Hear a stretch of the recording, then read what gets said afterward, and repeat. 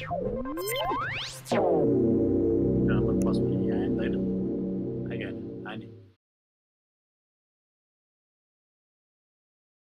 welcome back to another video of Readers Nepal र last time चाहिँ हामीले के गरेका थियौँ त भन्दाखेरि जावास्क्रिप्टको डे 4 र डे 5 सम्म आएका थियौँ हैन र मैले त्यहाँ केही एक्जाम्पलहरू प्र्याक्टिकल्ली पनि देखाएको थिएँ। आजको यो भिडियो चाहिँ त्यही जावास्क्रिप्टलाई डे 6 मा कन्टिन्यू हुनेछ भने यसमा चाहिँ हामीले डे 4 मा सिकेको कुरा र डे 5 मा सिकेको कुरालाई चाहिँ मर्ज गरेर एउटा नयाँ कुरा सिक्नेछौँ र आजको टपिक भनेको चाहिँ के हुनेछ त भन्दाखेरि चाहिँ फङ्सन इन जावास्क्रिप्ट है। म यहाँ लेख्छु फङ्सन इन जावास्क्रिप्ट जेएस। अब आज चाहिँ हामी फङ्सन जावास्क्रिप्टको फङ्सन पढ्नेछौँ र मैले फङ्सनको बारेमा चाहिँ डिफ्रेन्ट प्रोग्रामिङ ल्याङ्ग्वेजहरूमा देखाइसकेको छु। डिफ्रेन्ट भन्दा पनि बेसिकल्ली हामीले सी प्रोग्रामिङ ल्याङ्ग्वेजमा पनि फङ्सन हेरेका छौँ। त्योभन्दा पहिला तपाईँ स्कुल पढ्नु भयो भने हामीले क्युबेसिकमा पनि फङ्सन हेरेका छौँ। जुनसुकै प्रोग्रामिङ ल्याङ्ग्वेजमा पनि फङ्सन हुन्छ कि है। र फङ्सनलाई डिफाइन गर्नु पर्दाखेरि चाहिँ it is a block of statements which helps to perform some specific action. भनेको चाहिँ अब तपाईँलाई केही काम गराउनु छ भने तपाईँले के गर्नुहुन्छ त भन्दा एउटा फङ्सन लेख्नुहुन्छ। त्यो फङ्सनले चाहिँ केही डिफाइनेड काम गर्छ अनि केही काम गर्छ। कस्तो काम त भन्दाखेरि चाहिँ फर इक्जाम्पल अब सिम्पल अब युजर लगइनको कुरा गरौँ है त। युजर लगइनमा चाहिँ के हुन्छ भने तपाईँले युजर नेम र पासवर्ड हान्नु पऱ्यो। पासपोर्ट होइन है, पासवर्ड। तपाईँले युजर नेम र पासवर्ड हान्नुभयो भने चाहिँ के हुन्छ त भन्दा तपाईँले अब रेजिस्टर वा साइन अप वा लगइन गर्नुभयो भने अब यो त तपाईँको चेक गर्नु पऱ्यो नि त होइन। तपाईँको यो युजर नेम र पासवर्ड चाहिँ तपाईँको डाटाबेसमा छ कि छैन भनेर चेक गर्नु पऱ्यो होइन। त चेक गर्नको लागि चाहिँ हामीले के गर्छौँ त नर्मल्ली भन्दा अब एउटा अथेन्टिकेट भन्ने एउटा फङ्सन लेख्यो भने चाहिँ तपाईँले जब यो साइन इन गर्नुहुन्छ नि यो अथेन्टिकेट भन्ने फङ्सन चाहिँ कल गर्छ, ट्रिगर गर्छ। भनेको डिफ्रेन्ट उस हुनसक्छ तर मैले एउटा सामान्य एप्रोच मात्र भनेको है।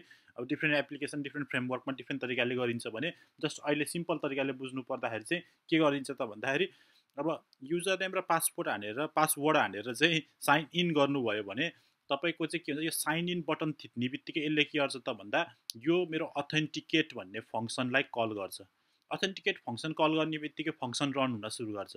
अब यो फङ्सनभित्र चाहिँ हामीले के लेखेका हुन्छौँ त भन्दाखेरि यसले युजर नेम लि हानेको युजर नेम लि हानेको पासवर्ड लि र त्यो दुइटालाई चाहिँ डाटाबेसमा छ कि छैन भनेर चेक गर।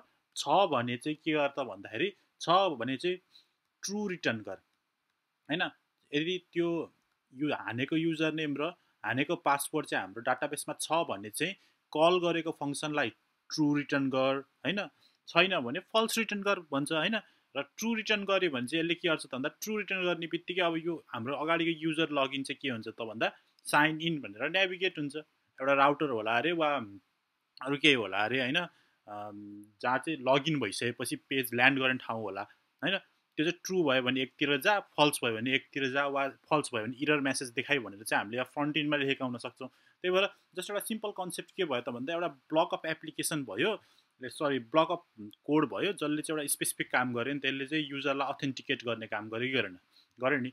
यो चाहिँ के भयो त भन्दा फङ्सनको इक्जाम्पल भयो कि अब यति टाढासम्म त पुग्नु परेन सुरुमै होइन। यो जस्ट एउटा नलेज मात्र भयो। अब हामी के गर्छौँ त भन्दाखेरि एउटा सिम्पल फङ्सन जाभास्क्रिप्टमा कसरी लेखिन्छ त। नर्मली त्यो मैले भनेको कुरा चाहिँ ब्याक इन्डमा हुन्छ है। यो त मैले फ्रन्ट इन्डको इक्जाम्पल दिएँ तर फङ्सनको कन्सेप्ट दिन खोजेको कि मैले खास सामान्य कुरा। तर यो युजर अथेन्टिकेसनको कामहरू चाहिँ सबै ब्याक इन्डमा गर्ने गरिन्छ, फ्रन्ट इन्डमा खासै गरिँदैन है। र फ्रन्ट इन्डमा चाहिँ युजर भ्यालिडेसन त्यो हानेको कुराहरू भ्यालिडेट गर्न सकिन्छ। फर इक्जाम्पल युजरले हानेको पासवर्ड 8 क्यारेक्टर छ कि छैन होइन, युजरले हानेकोमा इमेल अथेन्टिकेट छ कि छैन, त्यो सबै कुराहरू चाहिँ फ्रन्ट इन्डमा नि गर्न सकिन्छ, ब्याक इन्डमा नि गर्न सकिन्छ। अब एजेक्स कल गरेर फ्रन्ट इन्डबाट नि भ्यालिडेसन गर्न सकिन्छ। यत्रो गाह्रो कुराहरू अहिले नगरौँ है। अहिले जस्ट बेसिक लेभलमा बुझ्ने गरेर चाहिँ जाभास्क्रिप्टको फङ्सन बुझ्ने प्रयास गरौँ। अब के बुझियो त भन्दा जुनसुकै फङ्सन हुने बित्तिकै फङ्सनको एउटा ब्लक हुन्छ अरे। अब यो ब्लक चाहिँ हजारौँ फङ्सन हुन्छ कि एउटा प्रोग्राममा, हजारौँ फङ्सन हुनसक्छ होइन। अनि त्यो हजारौँ फङ्सन चाहिँ जतिखेर नि रन भएर बस्दैन क्या। त्यो फङ्सनलाई हामीले कल गरे बेलामा मात्र रन हुन्छ। भनेको फङ्सनलाई बोलाउनु पऱ्यो अनि मलाई बोलायो म अब एक्जिक्युट हुन्छु भन्छ अनि त्यसले सर एक्जिक्युट गर्छ कि आफूलाई होइन। त्यो चाहिँ के भयो त भन्दा फङ्सन कल भयो, कल फङ्सन कल। त्यही भएर फङ्सनमा जहिले पनि के हुन्छ कल हुन्छ। फङ्सनलाई कल गर्यो भने फङ्सन एक्जिक्युट हुन्छ र फङ्सनले कल गरेको मेथडलाई केही न केही भ्यालु रिटर्न गर्छ होइन। केही भ्यालु रिटर्न गर्छ अब कहिले रिटर्न पनि गर्दैन नगरे पनि हुन्छ रिटर्न गरे पनि हुन्छ रिटर्न चाहिँ नर्मल्ली गरियो भने चाहिँ के हुन्छ त्यो रिटर्न भएको भ्यालु अनुसार हामीले अगाडि चाहिँ केही काम गर्न सक्छौँ है त्यो कुरा बुझ्नु पर्यो र नर्मल्ली अब एउटा फङ्सन जाभास्क्रिप्टमा कसरी लेखिन्छ त भन्दा सरी फङ्सन भन्ने किवर्ड हुनु पर्यो फङ्सन पछि चाहिँ फङ्सनको नेम हुनु पर्यो है फन्ट नेम लेखेँ मैले फन्ट नेम हुनु पर्यो अनि ब्ल्याङ्क प्यारेन्थेसिस यो प्यारेन्थेसिसभित्र चाहिँ केही कुराहरू पास गर्न सकिन्छ नम्बरहरू पास गर्न सकिन्छ जे पास गरे पनि हुन्छ अनि के हुन्छ त भन्दा ब्लक अफ स्टेटमेन्ट अब यहाँ चाहिँ टन्न ब्लक लेख्ने होइन अब यो फङ्सन भयो भने यो फङ्सनले के काम गर्छ त यो फङ्सनले के काम गर्छ त भन्दाखेरि चाहिँ जब मैले यो फङ्सनलाई कल गर्छु नि तब यो भित्रको काम हुन्छ अब एउटा यो फङ्सन कसरी काम गर्ने त होइन यो फङ्सन काम गर्नको लागि त मैले यो फङ्सनलाई कल गर्न पऱ्यो नि ट्रिगर गर्न पऱ्यो नि त्यसको लागि चाहिँ हामीले जाभास्क्रिप्टमा डिफ्रेन्ट के गर्न सकिन्छ इभेन्ट ह्यान्डलरहरू छ नि त मैले अन क्लिक अन लोड भनेर डिफ्रेन्ट इभेन्ट ह्यान्डलरको कुरा गरेको थिएँ यो फङ्सन क्लिक गर्दा कल भए पनि हुन्छ होइन कसैले टाइप गर्दा कल भए पनि हुन्छ होइन चेन्ज गर्दा कल भए पनि हुन्छ माउस माथि लाँदा पनि कल गर्न सकिन्छ डिफ्रेन्ट इभेन्ट अनुसार हामीले फङ्सनलाई कल गर्न सकिन्छ अहिले म सुरुमै तपाईँहरूलाई एउटा सिम्पल इक्जाम्पल देखाइहाल्छु होइन एउटा बटन क्लिक गर्दाखेरि फङ्सन कसरी एक्जिक्युट गर्ने त भन्ने कुरा अनि त्यो पछि त मैले पहिला पनि एड टु नम्बर गरेको थिएँ जुन क्लास 12को लागि भेरी इम्पोर्टेन्ट थियो होइन जस्ट यो फङ्सन भयो भने यो फङ्सनको नाम फन्ट नेम छ नि मैले के गर्छु त भन्दा एउटा बटन लेख्छु अब तपाईँले HTML मा बटन त धेरै लेख्नुभयो बटन लेखेर मैले भनेअनुसार अन क्लिक इभेन्ट राख्नुभयो अन क्लिक इभेन्ट राख्दाखेरि चाहिँ यो क्लिक हुँदा के हुनु पऱ्यो फन्ट नेम भन्ने फङ्सन कल हुनु पऱ्यो होइन यसरी मैले फन्ट नेम भनेर लेखेँ र ब्र्याकेट क्लोज गरेर बटनलाई क्लोज गरिदियो भने बटनको नाम लेख्नुपर्छ है बटन क्लोज गरिदियो भने अब मैले यो बटनलाई अन क्लिक गर्दाखेरि यो फन्ट नेम भन्ने स्क्रिप्ट जाभास्क्रिप्टको यो फङ्सन ट्रिगर हुन्छ त्यो ट्रिगर हुने बित्तिकै बटन क्लिक गर्ने बित्तिकै यो फङ्सन रन भयो यो फङ्सन रन हुने बित्तिकै तपाईँले भित्र जे लेख्नुभयो त्यो काम गर्यो होइन त्यो सपोज मैले भित्र अलर्ट लेखेँ अरे अलर्ट हेलो लेखेँ भने तपाईँको अलर्ट म्यासेज चाहिँ माथि हेलो आउने भयो कि होइन सो अब हेरौँ है त यो फङ्सनलाई प्र्याक्टिकल्ली कसरी गर्ने भन्ने कुरा हेरिहालौँ र अझै फर्दर कामहरू गरौँला ल मैले यहाँ एउटा HTML एड गरेको छु होइन र यसमा चाहिँ मैले एक्सक्लामेसन दिएर इन्ट्रो गरेँ भने एउटा डक टाइप आइहाल्छ होइन यसमा चाहिँ म के गर्छु त भन्दाखेरि यसमा चाहिँ म एउटा सिम्पल बटन भन्ने बटन बनाउँछु है त बटन बनाएँ र बटनभित्र चाहिँ क्लिक मी भनेर लेखेँ मैले सेभ गरेँ अब यो कहाँ सेभ भएको छ खोज्नुपर्छ अरे यहाँ क्लिक मी भन्ने बटन आयो नि त होइन अब यो क्लिक मी भन्ने बटन आइसक्यो अब यो क्लिक हुँदाखेरि चाहिँ हामीले के गर्नु पऱ्यो एउटा काम गर्न पऱ्यो त्यसको लागि चाहिँ म बेसिकल्ली के गर्छु त भन्दाखेरि चाहिँ अब जस्ट बटन मात्र भयो एउटा स्क्रिप्ट लेख्छु है त जहिले पनि जाभास्क्रिप्ट एक्सटर्नल पनि गर्न सकिन्छ इन्टर्नल पनि गर्न सकिन्छ there are lots of way मैले धेरैचोटि भनेको छु होइन अब यो स्क्रिप्ट लेखेँ स्क्रिप्टलाई मैले क्लोज गरेँ अनि स्क्रिप्ट क्लोज गर्ने बित्तिकै अब मैले भर्खरै भनेअनुसार एउटा फङ्सन लेख्छु है त फङ्सन फन्ट नेम यो फङ्सनको नाम हो होइन यो फङ्सन कल हुने बेलामा के गर्ने त भन्दा क्लिक मी हुँदाखेरि चाहिँ यो कल हुनु पऱ्यो होइन अब यो ट्रिगर त कतिखेर गरिन्छ त भन्दा अन क्लिक इभेन्ट राख्नु पऱ्यो नि त हामीले होइन अन क्लिक इभेन्ट छ हामीसँग अन क्लिक हुँदाखेरि चाहिँ फन्ट नेम भन्ने फङ्सन कल हुन्छ होइन क्लिक गर्दा यो कल भयो यो कल हुँदा के काम गर्ने त एउटा सिम्पल अलर्ट गरौँ है त अलर्ट हेलो प्रोग्रामर भनेर लेखौँ है त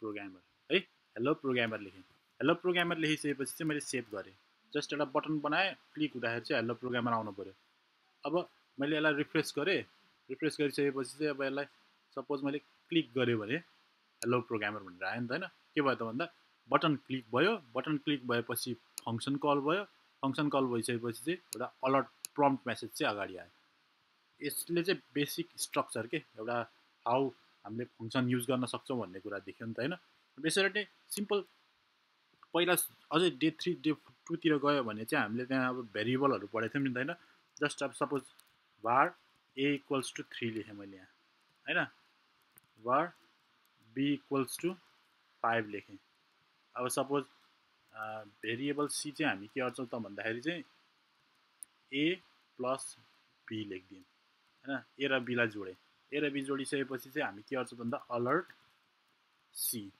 है सी लाई अलर्ट गरिदिएँ ल मैले अब के हुन्छ त भन्दा मैले यो बटन क्लिक गरेर के हुन्छ A को भ्यालु 3 हुन्छ, B को भ्यालु 5 हुन्छ, C को भ्यालु चाहिँ के हुन्छ 8 हुन्छ के।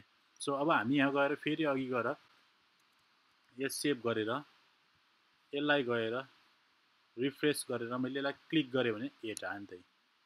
फंक्सनले काम गर्यो कि गरेन? गर्यो नि त हैन। अब यो त स्ट्याटिक भयो नि त, एकदम स्ट्याटिक भनेको यहाँ जे लेख्यो त्यही कुरा आयो के। यहाँ जे लेख्यो त्यही कुरा एड भयो नि त हैन। त्यो तपाईलाई डिफरेन्ट डिफरेन्ट गर्न मन लाग्यो भने चाहिँ अब यहाँ इनपुट दिन पर्यो। Input id equals to num1 हैन। यसले के गर्छ त एउटा नम्बर हान्ने भन्छ नि त हैन। इनपुट एउटा नम्बर हान्छ युजरले। अर्कोमा चाहिँ input id equals to num2 दुईटा नम्बर हान्ने ठाउँ बनाए। यति गर्ने बित्तिकै दुईटा नम्बर हान्ने ठाउँ आउँछ। यो त HTML को कुराहरु भयो हैन। यसलाई रिफ्रेश गरेँ दुईटा नम्बर हान्ने ठाउँ आयो हैन। अब नम्बर हान्ने बित्तिकै अब यहाँ हानेको भ्यालु चाहिँ मैले A र B मा ल्याउन पर्यो के। A र B मा ल्यायो भने त A र B यसले प्लस गर्छ अनि C ले अलर्ट गर्छ। अनि A लाई ल्याउनलाई चाहिँ फेरि मैले लास्ट टाइम पढेको हामीले के हो त डोम मेथड भन्ने गेट एलिमेन्ट बाइ आइडी है। अब नम्बर चाहिँ हामीले यसले के गर्छ गेट एलिमेन्ट बाइ आइडी ले document dot get element by ID है। Document dot get element by ID. ID को नाम के हो हाम्रो num1 हो। यसमा भएको भ्यालु चाहिएको नि त हामीलाई हैन। यसमा भएको भ्यालु चाहिँ A मा आएर बस्नु पर्यो हैन। सिमिलरली यसरी चाहिँ अर्कोमा आएको भ्यालु 2 मा आएको भ्यालु चाहिँ यहाँ आएर बस्नु पर्यो। अनि अब कस्तो हुन्छ भने यहाँ चाहिँ अब यो स्ट्रिङ को रूपमा आयो नि त। स्ट्रिङ को रूपमा आयो भने चाहिँ एड हुँदैन के। सो यसलाई चाहिँ मैले के गर्छु त इन्टिजर बनाइदिन्छु है। इन्टिजर बनाउनको लागि चाहिँ एउटा किवर्ड छ पार्स इन्ट भन्ने, फ्लोट गरे नि हुन्छ। पार्स इन्ट A भनेको त्यो A मा आएकोलाई चाहिँ इन्टिजर बनाउने र B मा आएकोलाई नि इन्टिजर बनाउने है। पार्स इन्ट B दुईटा चाहिँ इन्टिजर भयो, C मा आयो अनि अलर्ट भयो के। अनि सेभ। यहाँ गएँ मैले रिफ्रेश गरेँ अघि केही पनि भएको छैन। यसले चाहिँ अब मैले यहाँ 5 हाने, यहाँ चाहिँ 9 हाने, क्लिक गरेँ 14 आयो हैन।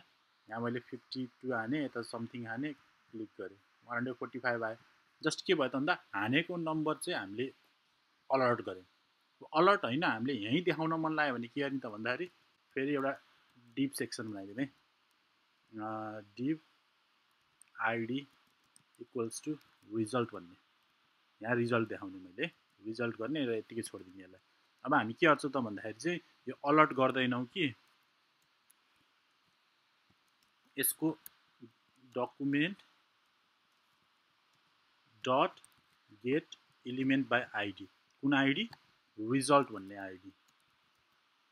रिजल्ट भन्ने आइडी को भित्रपट्टि इनर HTML मा हामीले के देखाउँछौं यो रिजल्ट C देखाउँछौं।